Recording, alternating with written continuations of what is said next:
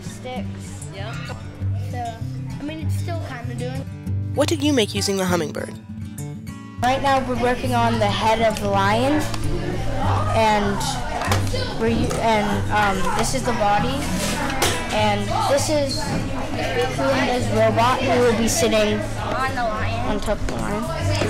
So there's a separate servo opening up. I set it off. So you can see. It always works like that. The tail also lights up, and we have some multicolored or tricolored LEDs that are lighting up the eyes different colors when you make it mad.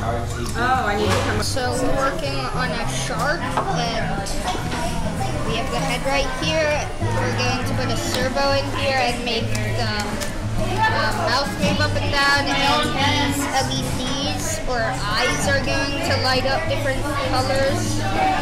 And we're going to have a vibration motor in here, and it's going to shake this. Did you face any challenges building the bot?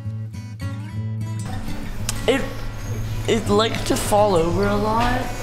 This thing fell off about 200 times, and then during the 4th grade parent showcase, this servo fell every time we ran the program.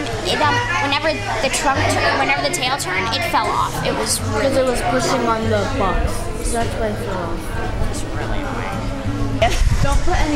Don't put anything heavy on the servos. And for some reason, at the start of class, after the kid had fallen over, every time that we would put on the cop mode, or every time it would flap its wings, this wing would start to quiver. Wait, I know it. But it used to quiver a lot more violently. Just hold the flag up. Do you have any advice for other kids that want to build a robot?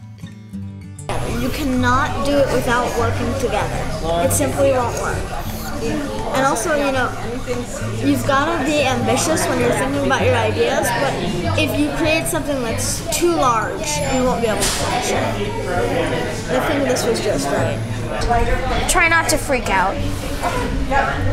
That's better.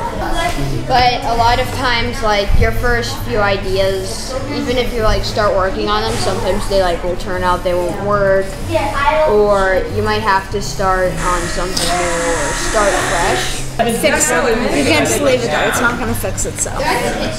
Don't try to make it too complicated, because it's going to take an extremely long time.